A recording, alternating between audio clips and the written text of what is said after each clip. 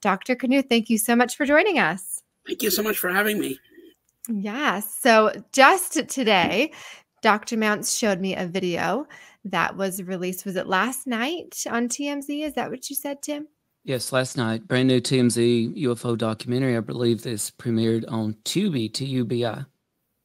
Okay. And tell us a little bit about what is in this video and where it came from. So I'm going to set this up, and this is courtesy of Jeremy Corbell, and I believe the documentary is called UFO Revolution. And apparently this is over Iraq in October 2018, a joint military operations base. And I'm going to just pull it up now and let everybody see this. This is known as the Jellyfish UFO, and once you see it, we'll know why. And this is breaking as of last night, courtesy of Jeremy Corbell.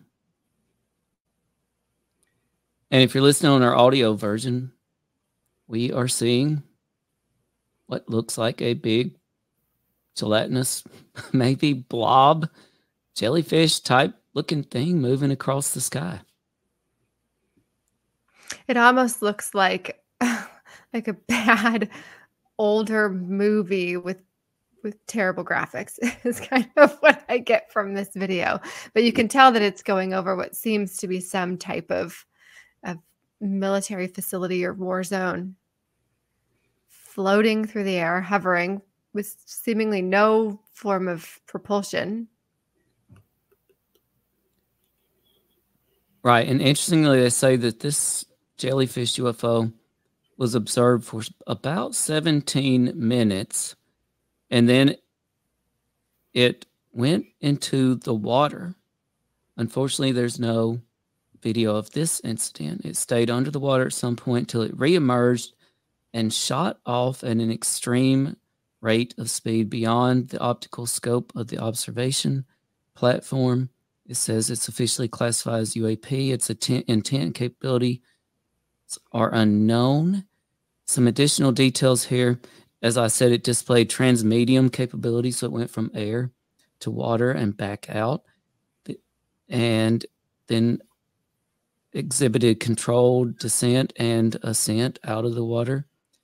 The UAP displayed low observability, and Kevin, this is what I found super interesting, and it reminded me of you. We've seen you in a tear in the sky. The UAP was not visible with night vision and appeared to jam the targeting capability of the optical platform. Now, when you were on a tear in the sky, y'all filmed something in the sky that you could see on one camera, but you could not see on another. Yeah, so let's get all your thoughts on this. Yeah. Oh, yeah. All right. Lots of thoughts. So I'll answer the most recent question, which was on the tear in the sky. And that was when the Catalina Island team, Michael Hall and David Altman, had spotted an object and alerted us in Laguna Beach.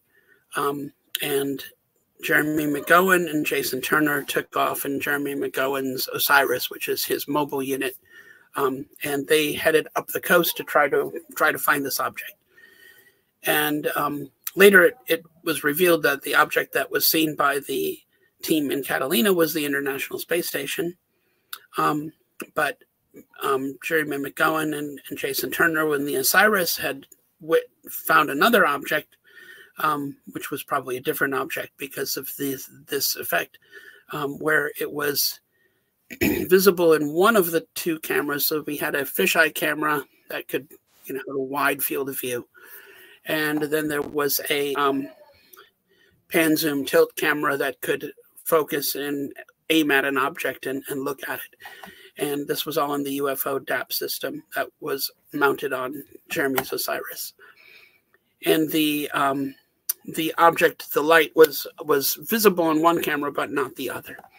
And this was, this was recorded by the documentary crew. Also recorded this while it was happening. So it was rather confusing. And what, I think we later determined was that one of the cameras had more capabilities in the infrared region of the spectrum than the other camera. And so this object was probably visible in the infrared light, but not in visible light.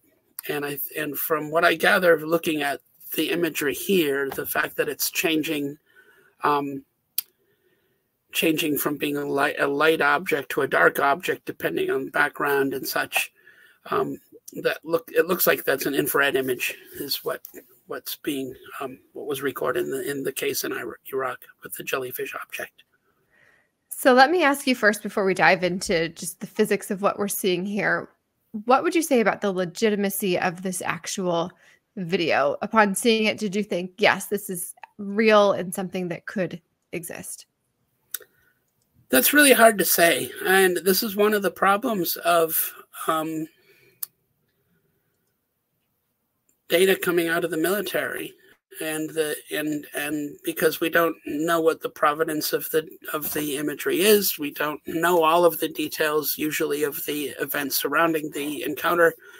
We don't know everything about the equipment that was used to record the imagery, and so it's very hard to assess what's going on here.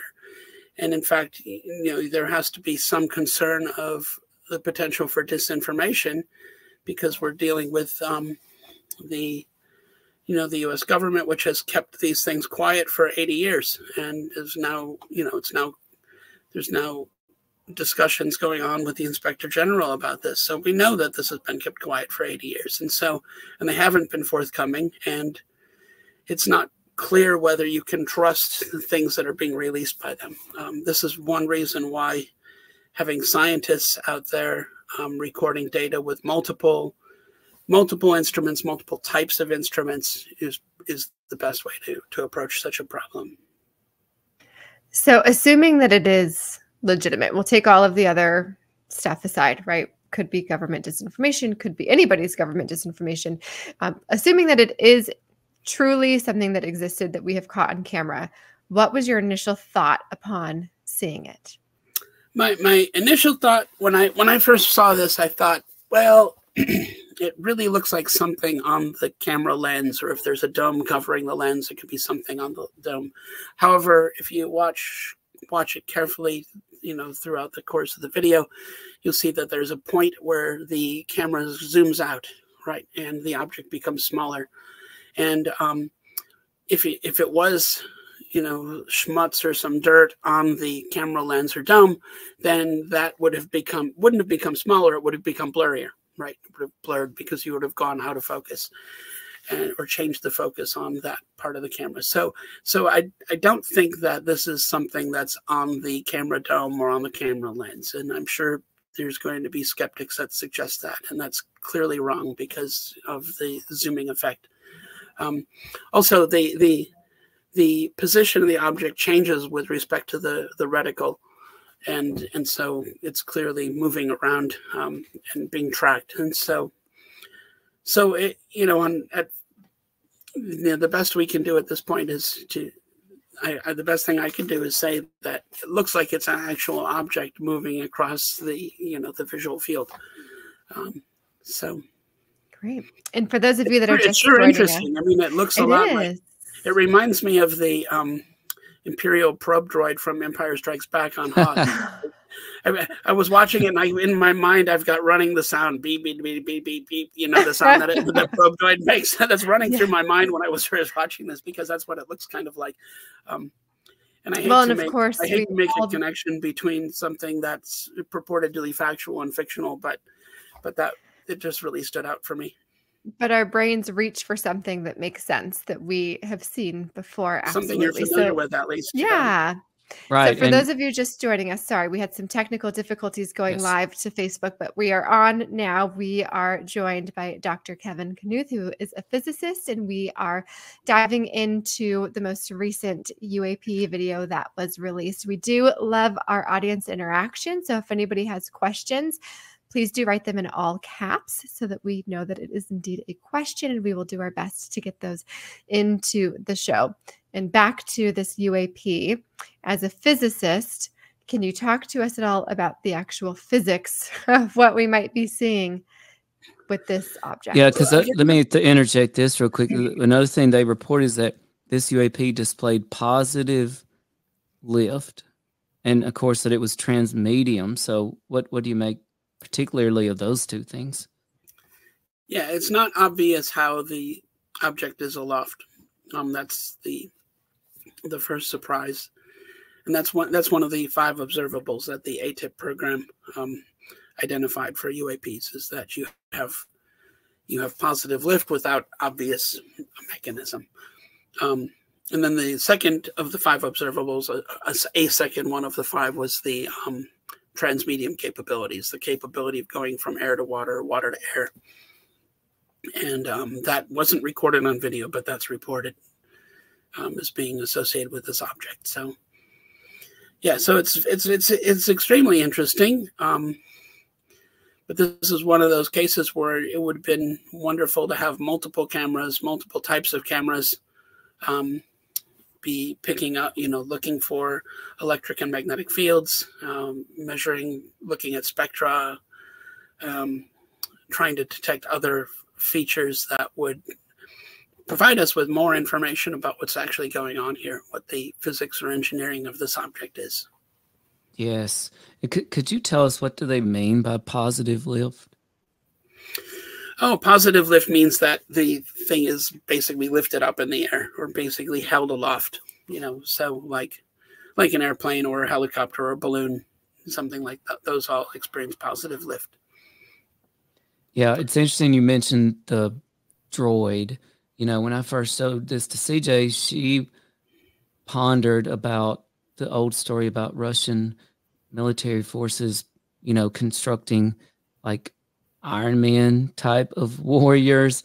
And when I showed it to our military consultant, he said, it reminds him of an Iron Man suit, but then I wondered, wow, well, who would actually get in such a suit and fly it over an active military zone? But, I find it really frustrating. I'm sure you do too, that we have so much data that are missing. Like, supposedly it went in the water. Well, where is that? Like, what was the altitude? I mean, how big is this? And the same thing about the orbs. Do we have any way of figuring out how big such an object is, or, just fill in the gaps of some things that are missing? Yeah, no, that data is either not available or withheld. That's another problem with these military releases. The imagery that's often released is, according to the either pilot descriptions, especially in the case of the 2004 Nimitz encounter, or whoever was describing this event. The imagery that gets released is the most boring part of the encounter. They never release the exciting stuff. We don't get to see the object taking off at like a bullet out of a gun, or diving into the water and then coming out at, extremely fast. We don't ever get to see these things. And, and whether that's been recorded or not, you don't actually know. That doesn't get released either. So, and this is another reason why you can't help, as a scientist, you can't help but be suspicious of the military and their intentions, or not the military, but the government and their intentions, because we're only being allowed to see the most boring videos of these things. And that really doesn't help, from my perspective as a scientist, that doesn't help my job, because it doesn't convince my fellow scientists that anything unusual is going on. You don't have any evidence that there's anything unusual going on. And then that's a bit of a problem. So that's a great segue, unless, Tim, you had anything else you wanted to dive into with this UAP? No, but Kevin, did you have any final thoughts on, and I'll put it back up here real quick for those that might have missed it. Did you have any final thoughts on the Jellyfish UFO?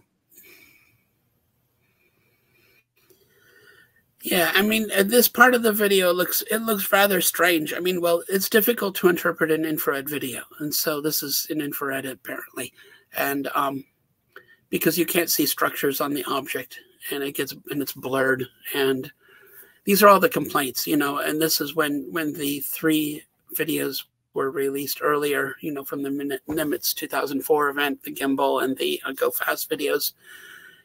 Skeptics and scientists all complained. oh, they're all blurry. Well, of course they're blurry. It's an infrared video. It's going to be blurry. You don't have this kind of detail in an infrared video. And it was surprising to hear scientists say this, because it made me want to slap on his head and say, have you ever seen an infrared image? I mean, do you have any experience with this? Because they're blurry. They're going to be blurry. It's heat. You're heating up the air around the object. That air is also going to radiate. It's going to blur the image. Yeah, you get blurry images. That happens. And that happens with other imagery of UFOs too. Photographs that people take in the visible range. There's often blurry. And that's a common complaint that you hear among scientists. But when you dive into the topic and you really study these images closely, you start to realize, well, there's reasons why this is blurry. There's a lot going on here. There's actually a lot of physics going on here, which is interesting, which is leading to this being blurry. A lot of these objects appear to be ionizing the air and creating some kind of plasma sheath around the object. So that blurs the object. Some of them are clearly distorting the background. In the Aguadilla case, where you had the several foot long sized football shaped objects fly over the airfield in Aguadilla, Puerto Rico. Yes. When it passes over the parking lot, you can see in the background, you can see the lines for the parking spaces get distorted as they get close to the object, not on the object, but close to it. So this object is distorting the background imagery. And why is that happening? We don't know. That's something I would like to try to study at some point, but it would be nice to have multiple videos of this to study. You could imagine if the object's, in that case, the object's hot. So if the object's hot, you could be heating the air, changing the index of refraction and bending the light that way. Another hypothesis has been that these things might be distorting space-time. You could be creating warp bubbles and things. That's been one. And if that's going on, if there's any kind of gravitational distortion, you're also going to bend the light. And so these objects do cause optical distortions. That's common. And it's not that people just take blurry images of UFOs. No, there's actual physics here, and we can learn things from the physics. I mean, and I find that rather disappointing when I hear scientists say that, because it's like, as a scientist, you should know better. Each one of these effects is a clue as to what's going on, and you should be using these clues to piece together the physics and engineering, rather than just making blanket statements. Oh, they're all blurry, and that's ridiculous.